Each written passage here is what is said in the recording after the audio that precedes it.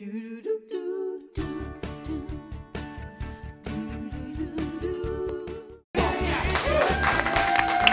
come on inside and showing us an easy and fashionable way to DIY your own printed pocket square. I wear them all the time.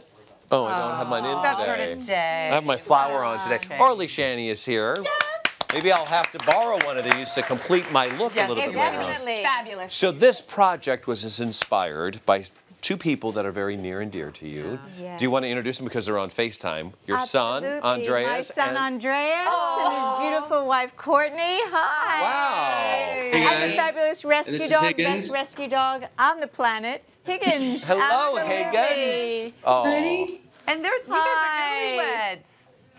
They were just married in August, Just married in August, and really this inspiration came from Courtney, who's excellent at sketching, she's such a talented artist, and she wanted Higgins to be part of the wedding ceremony, but you know, he couldn't actually be there, and so made the sketch and went from there. Tell us about it, Courtney.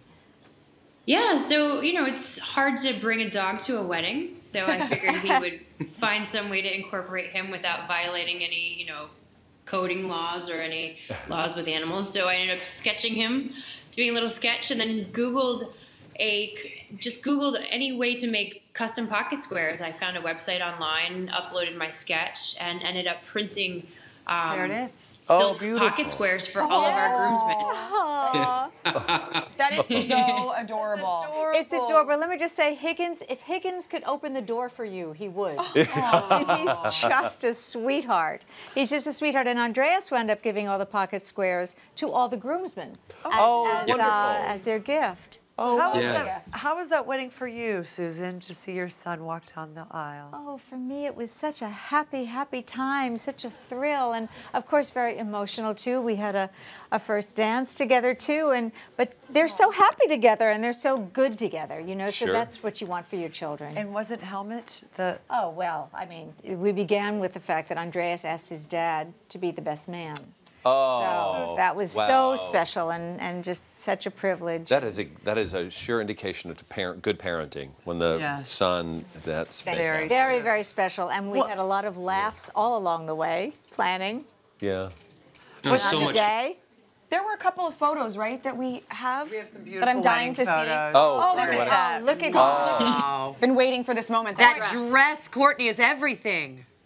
Thank you. And your arms. I was like, wow. Equally, your arms are everything. Andreas, are you? That was the goal.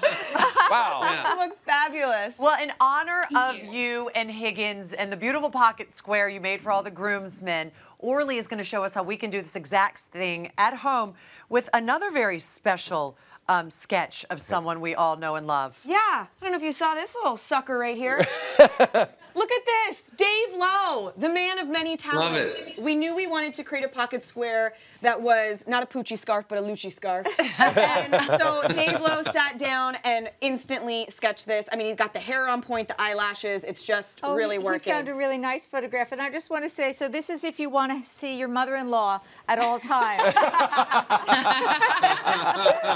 Yes, but this is really easy to make, and I'm going to get right into it. The first thing you're going to need is your artwork. Now, if you have someone talented like Courtney or Dave Lowe, you want them to go ahead and sketch just one. Sketch one, scan it into your computer, and upload it. What we did is we created a repetitive pattern, and I wanted something that was going to feel a little bit retro, like, you know, maybe a Poochie artistic feeling or a brand that has that repeated pattern.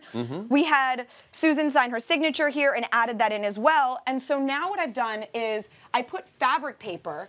So this is fabric paper here. We use it a lot on the show. However, this one is different. This one is 100% silk. You want to make sure you get 100% silk. It will make all the difference in the world. Put it in your printer. This will work on an inkjet or on a laser.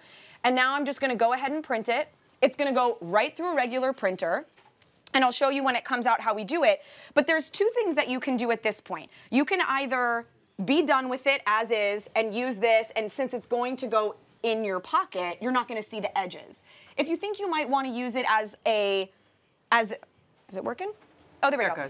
If you think you might want to use it as almost like a handkerchief or something, you're going to want to clean finish the edges. Right. So that's just a little detail that's up to you. Or is even a scarf around your neck. Okay. Or so what I was saying is I wish I had thought of this earlier. Imagine if you had printed 2 or 3 of these lengthwise and sewn them together so you could tie it like a little retro scarf. I actually even do that more with the of your mother-in-law. With the Higgins scarf. Do you really? Yes, I do. I think this would be a bit much for me to walk around with myself tied around my neck. I don't know. Not so much for your son, though. I think you look great on Andreas. I feel like if anyone can get away with it, it would be you. Yes. So here we have it now. You're gonna just go ahead and peel it. Be careful because even though it's dry, it still is kind of inclined to like smush up a little bit. Okay. I did it after about 10 minutes and put it in the pocket and it like got a little messy. So you're gonna peel it. But look, now it's like silk. That's beautiful. It is silk. Yeah, it is it's silk. Not literally like it is. It is, but I remember thinking it's not really gonna feel that great. And as soon as I peeled it, I was like, oh my gosh, this feels incredible. So you could be done right now if you wanted to. What if, do these come in other colors? What if I wanted it to be like pink or blue? Okay, so once you're done with it and it's fully dried, give it some time, you could dye it. It's 100% silk. You could dye it any color that either matches with your bridal party or the event.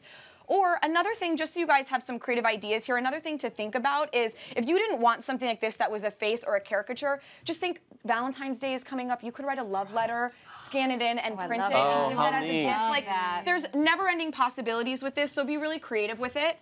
But it's just fabulous. So I get to wear this. Andreas, let me ask you, I have to, this is, and Susan, you cannot jump in because I want Andreas to answer. What was Susan like as a mom?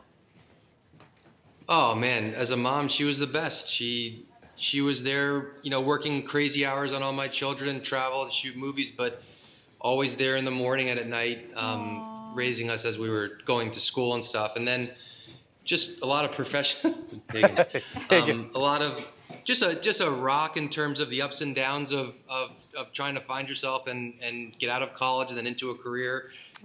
Just an incredible, you know, inspiration, but also a rock, you know. Right. And is she a pretty good mother-in-law, Courtney? Oh, the best. You're together, finally. Yeah. Someone who can fashion and shoes, and she's an absolute dream as a mother-in-law.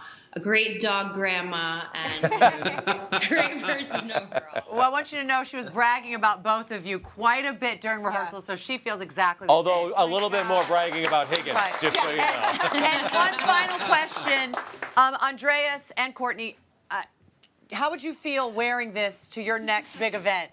Can we have one for everyone in the family? I know Higgins wears all day. He could put it right here. Right. So Susan will always be looking right back at you, Courtney.